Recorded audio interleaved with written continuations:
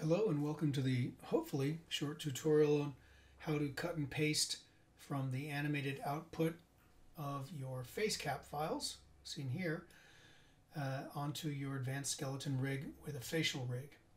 For those that don't know, FaceCap is a free little app you can run on iPhone's version 10 and above, and I think you get a couple of seconds for free, and when you buy it you get pretty unlimited. And it downloads an FBX using the depth camera of your own face with all of its motions and facial expressions, along with the audio file in a waveform. So this is both of them here, but I want to do this from scratch. So the first thing I'm going to do is to open up the rigged character. I'm not referencing the rigged character in, don't mind that. This here vestigial mental ray nodes that I will clean up, I don't know, one day.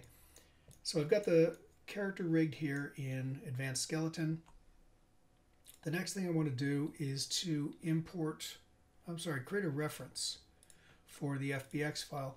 And the reason I would like to do it that way is because the FBX file does come in with a whole lot of other information. And bring up the outliner here so you can see it. And it just comes in with all this stuff, all this hidden stuff.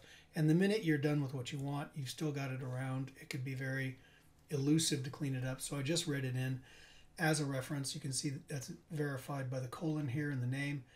And then do what you should do with every creepy disembodied head on the floor. Pick it off the floor.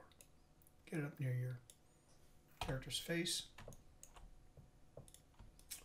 And just give it a once over in playback so you can see if it's animated. Okay, there we are. Wonderful. Moving, animated, horrific. And we're going to cut and paste onto this character here. So I'm going to quickly give this a real massage. Actually, that gets in the way. Oof. Where did the eyes go? Good Lord. There we are.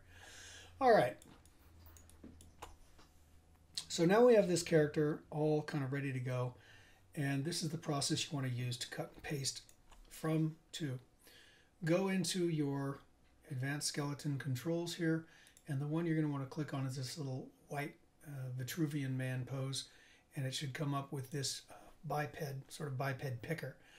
And people are now confused, because I certainly was, because we don't have Connect FaceCap here, but we do have Connect AR Kit. And when you select that, you can see that this allows you to connect to FaceCap. So the next step was one that took me a while to kind of debug, and that is selecting this head rotation node. It's not very explicit about which of these two things that head rotation node belongs to. It is not, in fact, the head rotation node of your advanced skeleton character. It is the head rotation node of the FBX. So what I'm going to do is come in here to the FBX, open it up, and just looking at the animated channels up here in the upper right, I'm going to go down until I see the one that is has all these rotation values and translation values, and that's the one where I'm going to simply say choose head rotation node, click on that button, and then connect head rotation. And before you do anything else, just give it another bit of a run through in the timeline to make sure that it's working. Okay, that's connected. And the next thing, of course, is just to hit connect, and it takes a little longer, but it does read in all the facial shapes, and you want to give that, again, a validation every time you do an exercise like this. And the last thing you might want to do, just to double plus prove it, is read in the audio. So in this case, I've got a little audio file that came over along with the FBX, and cut your timeline down. And as a final little litmus test, you get to watch and listen to the worst Christopher Walken impression in the world. Oh, hey, it's Cowboy Joe here to show you just how easy facial mocap can be. You can idle or run or even be walking.